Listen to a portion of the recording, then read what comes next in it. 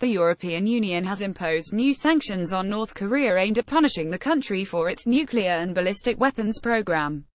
EU foreign ministers agreed Monday to a total ban on EU investment in the communist country, a measure that goes beyond the latest UN sanctions.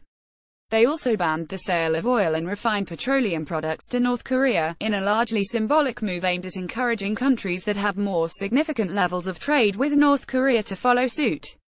The ministers also cut the amount of money that people can send to North Korea from $17,700 to $5,900, saying they believe the remittances are being used to back Pyongyang's arms program.